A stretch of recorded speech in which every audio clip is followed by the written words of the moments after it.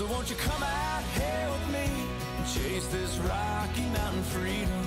Let that mile high air you're breathing wind you where the river rolls.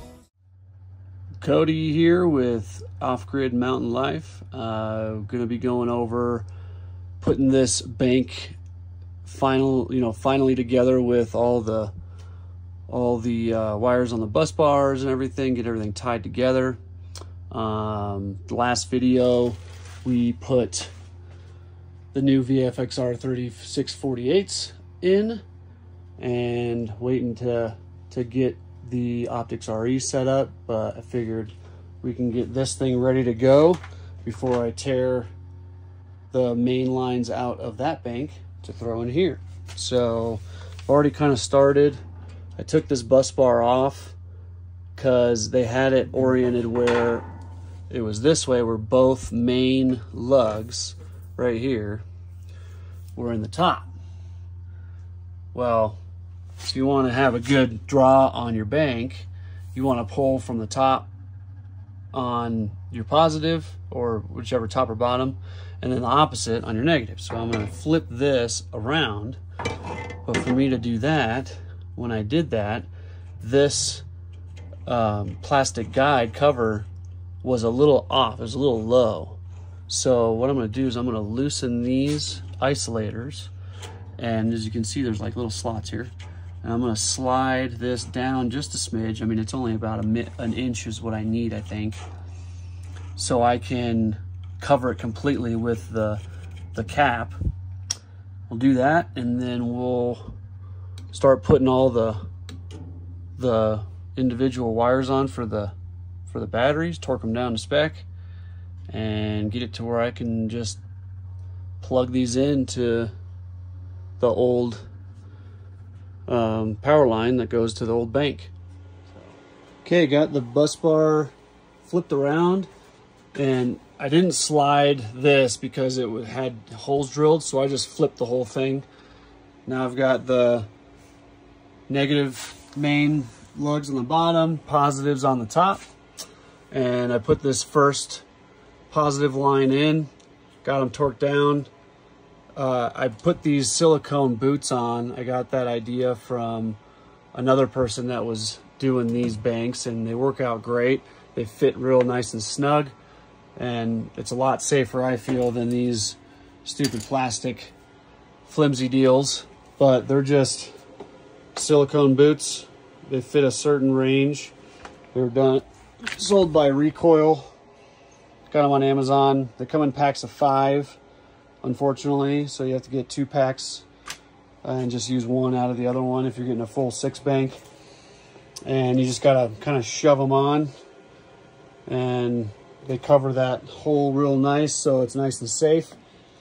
And then I actually also bent the connection point here and left these straight, so when I put them on the battery, it kind of stands off a little bit, and then you can go over the top of the handle, because when you put it through the handle, it kind of hits, at least on the positive side, where the breaker is. So I wanted to just kind of keep it nice, free and clear, so I bent it up just a smidge, and yeah, it looks good. So we'll get all the rest of them installed and see how it looks. All right, got everything buttoned up. These silicone caps make everything look real clean, professional. Got everything torqued down, and I've got all the comm cables in, and then I've got a computer set up here. Since I'm running an Outback system, it won't communicate between the BMS and my system, so I have to run it as a closed loop. So I've got a little mini desktop here hooked up, and we're gonna cycle these, and we'll see if we're gonna communicate here.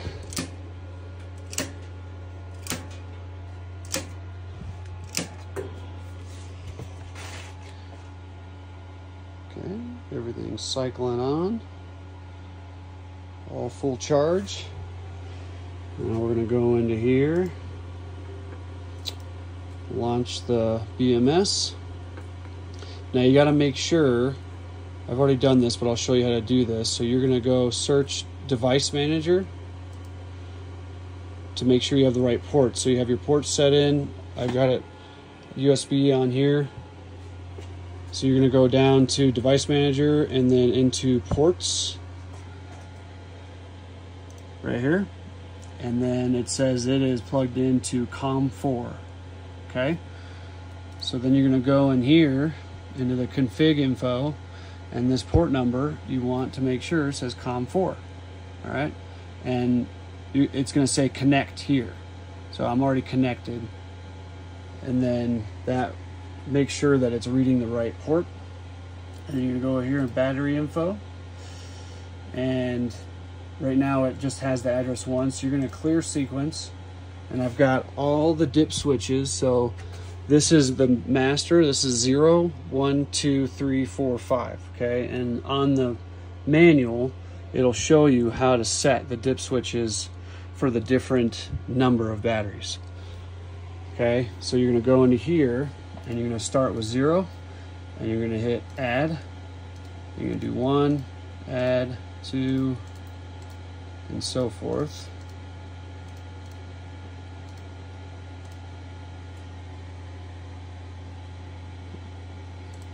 There you go. So now I've got all 6 batteries, 0 to 5, and then it's reading everything, and it's showing me 100%. And then you can click up here, this multi-packs, and this will show all of them in kind of one screen. This is kind of busy, but what I'm going to do, since I have to run this as a standalone and it won't communicate to my system, I downloaded TeamViewer here,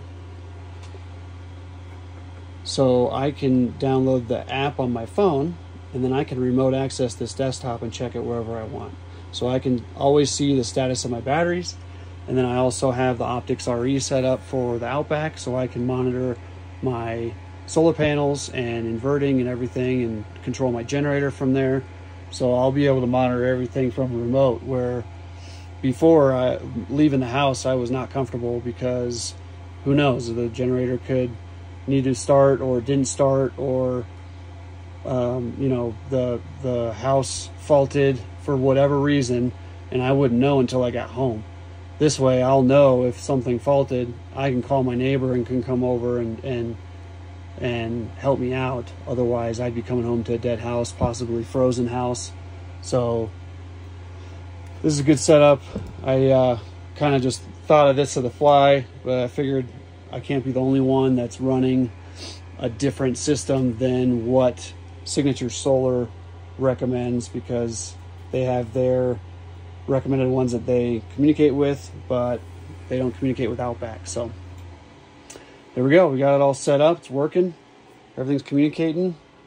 And next video, we are going to unhook the main lines off of my old bank, and we'll feed it into the new and see how everything operates. Thanks for tuning in.